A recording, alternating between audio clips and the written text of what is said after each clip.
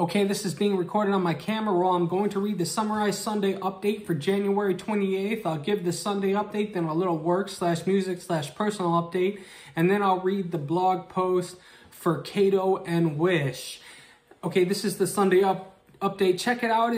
Is the latest release, and Kyle Beats Collective is the latest EP. The next release drops February 2nd and is the 7-track Kato and Wysh album. Hey, it's Eric Leo 108, the sociologist, philosopher, and hip-hop artist with schizoaffective disorder. With the Sunday update for January 28th, 2024, you can really help by following me on Spotify or requesting my music through Alexa. That was the Sunday update. I resubmitted... This is the personal update and work update. I resubmitted Westside Connection with the Snoop feature and am without the Snoop feature, and I'm waiting to hear that it's finalized through CD Baby. I tried taking the Gucci KRS-One and Gucci Mane KRS-One and Snoop Dogg feature and uploaded them as their own project to DistroKid called Heavy Hitters, but it got rejected. They said they needed a picture of their driver's license or a DM from their Twitter saying that I have permission to release it. I haven't given up yet. I'm going to try and talk to their customer service. Because that's what Adrian at Anno Domini told me. If I was having trouble, and if that doesn't work, I can still try Revel, which I gotta email them and see if they'll let it pass. But yeah, I haven't given up yet. It's basically, I have 3 features from Gucci Mane, KRS-One, and Snoop Dogg that I can't get past the distributor, although I have a license for it. Yeah, I'm keep on trying to get that through.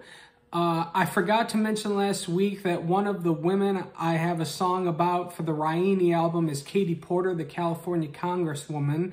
I'm still executive producing those 6 beats. Go check out my Instagram. I got a new aesthetic going. Thank you to Alex for your help from the Ryini group. I got some shorts about Emma Watson and How I Suck coming on the way. I haven't recorded in like a month. I really need to start the process of recording Pussy Poppin' and decide if I'm going to write more songs about the more women for the Ryini album. There is a rapper and gentleman named Rich G that will be featured on the Industry album. He also owns his own record label and has created a course about how to use the tools to become an artist. I'm in the process of auditing it and left a link to the description below, in the description below if you'd like to take that course. I worked out this week. I did bench 4 sets at 35 pounds of 20 reps. Then I did bent over rows the next day. I'm still sore 3 days later. It was terrible yesterday, but my elbows to extend my arm all the way out killed. Because it hurt right in here. I'm trying to get back into working out. I need a poster of Emma Watson to hang over my workout area as motivation. Speaking of which, I think I know what I'm going to spend that $100 gift card to Amazon I won at the Ryini contest. I'm going to get a 3-axis gimbal, a blow-up doll, and a poster of Emma. The gimbal has auto movements to track me that I need because I don't have anybody to hold the camera. The blow-up doll is to use in shorts as a joke, and the poster of Emma is workout fuel or motive fuel. Okay, I noticed that I didn't have the blog post open. We got it open. Okay, so Kato and Wysh, that was the work update. Now this is the blog post. Kato and Wysh comes out February 2nd, 2024.